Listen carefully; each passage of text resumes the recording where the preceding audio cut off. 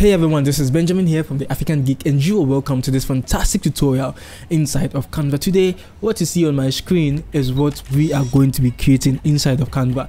And look, stay tuned and I should be right back after the intro.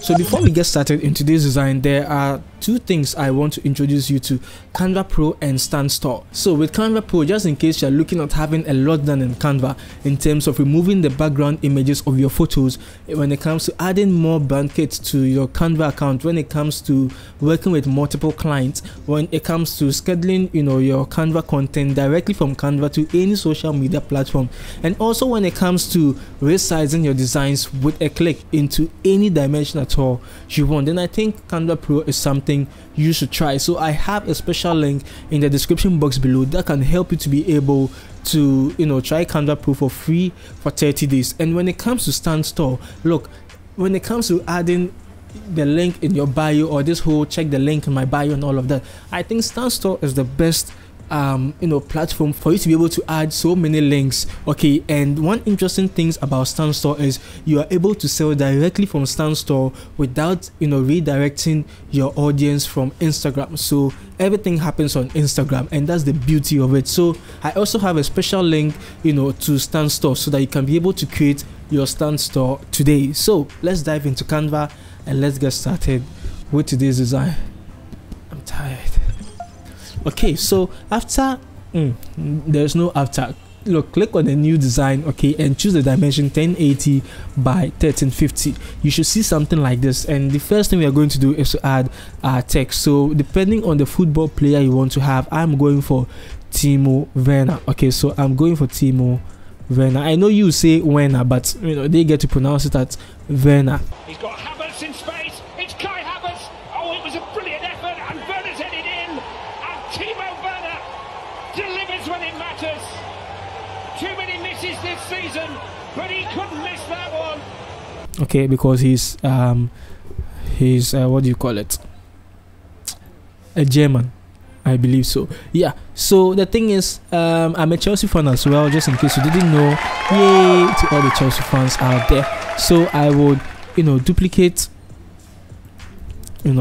and maybe I can bring this one here, duplicate it, and maybe Timo Werner can come here. So in this case, you are just trying to be creative, you understand. Then we put this one also over here. Then maybe the last two can come to the bottom. So when you do that, select everything, okay, then come to position, you understand, and click tidy up. Oh no, not tidy up, come on. So come to position, okay, and click vertically so that it just arranges it for us, you understand. So this is what we want. Then I'll select all again and I'll group them, okay, so that we'll have something like this. So when you stretch, you can see the interesting thing about it. You can only stretch, but don't compress it too much. Okay, so this is very interesting. It looks like an animation, you see. Okay, so now that we've done that, the next thing we are going to do is to, let me see, okay, is to add a shape. So increase the size, just something like this, and I would come to position, and okay, it's already centered and middled. Okay, so this is fine. Then what we have to do next is to add Timo Werner, but you can see that part of him is black and white and part of him is colored, and you'll be wondering how like what on earth did or how was this possible inside of Canva? And this is where I must say I gotcha. Look, I gotcha. Okay, so this is what's happened. Okay, in fact, let me change the yellow because this yellow doesn't look appetizing. Okay, this looks really appetizing. Okay, so I think before we do all of this Werner stuff, let's add everything in the back. Okay, and this. So I would come to element and I will search for pattern. Okay, pattern. Okay, and you should see so many interesting pattern over here in Canva. But you can also come to graphics and see a lot more.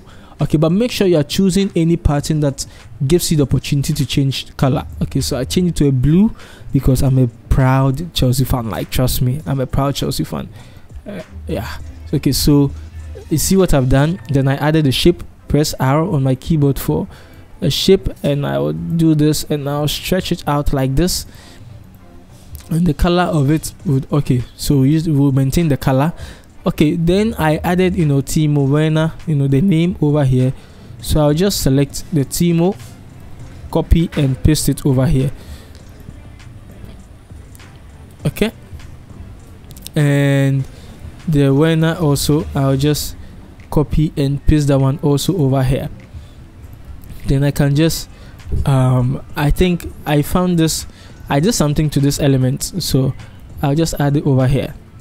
You understand? So it's the same thing, but what I did was, with this one I saved it as an image, and how I did that was I just created a new page, copy, paste, and if I want I can increase the size, okay, to something like this, and I can just center it. Then I came to share, download, choose page 3, okay, not all pages, just page 3, and click on that, and make sure you choose transparent background. So after you choose transparent background, you download it and you re-upload it in Canva. And the thing about this transparent background is it's only available in Canva Pro. I don't know if with the free version of Canva if it's available, but all I know is it's only available in Canva Pro. So try Canva Pro. Okay, there's a link I have in the description box below. Okay, so then I would add all of this fancy text over here, okay, because this tutorial should be a very quick one, no time to waste. You understand? Okay, so now that we've done all of this, in fact, let me add the iconic Chelsea logo.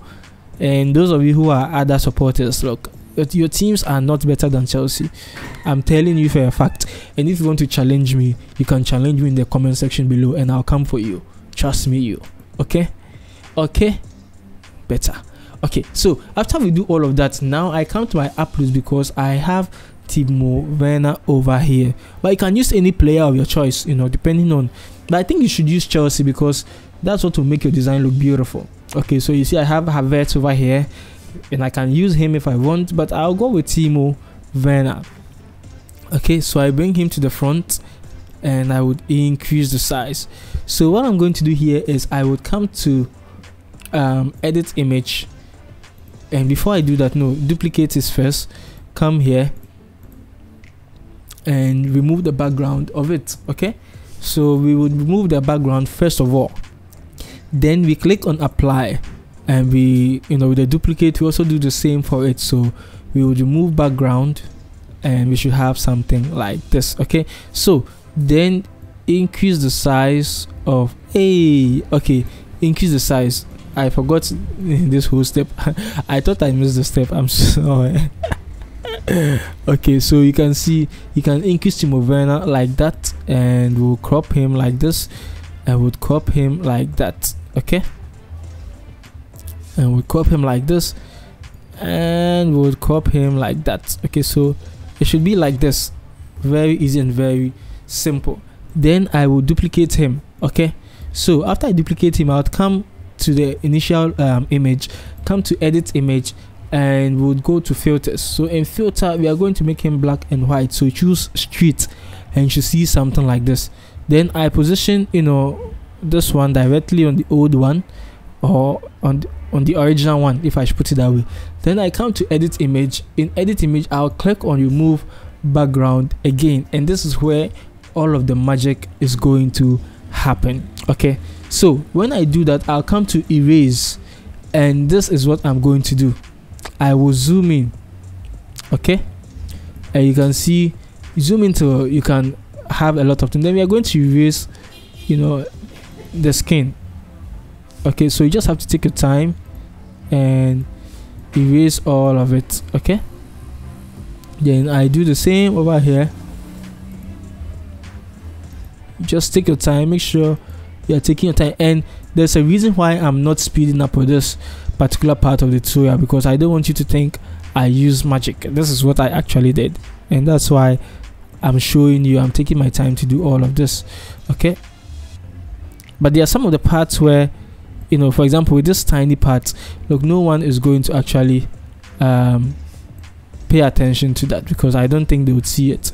Okay, so if the brush size is so big, reduce it and we'll just remove. Okay, so beautiful. Okay, so I think there's one more thing I have to do. I have to remove all of these legs. So I position this here, I remove all of it, and this is what we have at the moment. So once I click on done and apply and I reduce it, this is how it's going to look. So I now have to click and drag it on it directly on top of the black and white design. Okay, and you can see how this is looking. So this is what I did in Canva. Very easy and very simple, and this type of things are usually achievable in Photoshop very easily, but this time around we've been able to achieve it inside of Canva. So I hope you found this tutorial and this trick very helpful, and it should be able to help you with any other design you want to do. Don't forget, if you want more tutorials from this particular channel or from me, there are 3 things you have to do.